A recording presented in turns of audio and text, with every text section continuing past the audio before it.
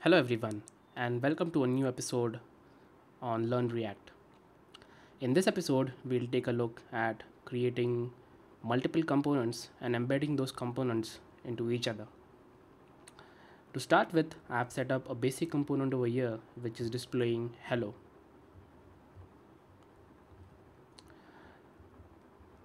The first thing that I would like to do is replicate this component, and instead of hello being shown over here, I would like to display a list of fruits.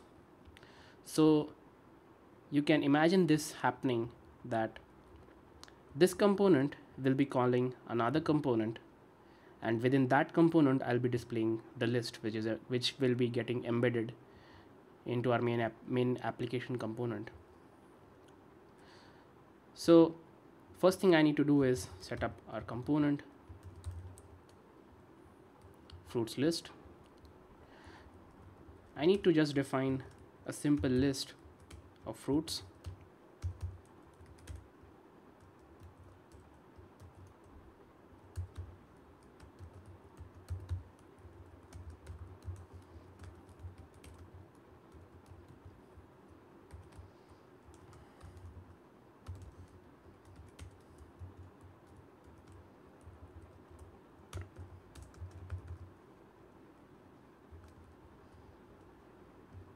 And how this fruits list looks is something like this.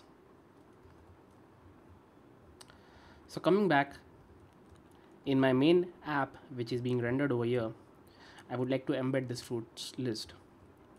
Using JSX, this is straightforward by simply doing fruits list, and that's it.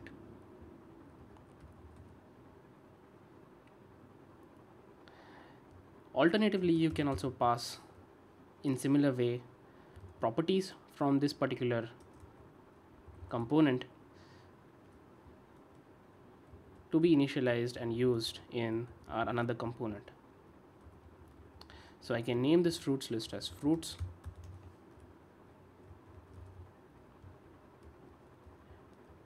and in this particular component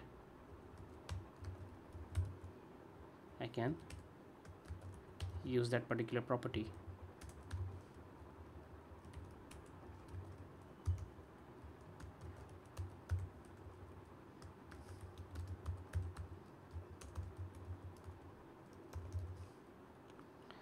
So it's using this property from this component, and then it is displaying this list. That's it for this episode. Thank you for watching.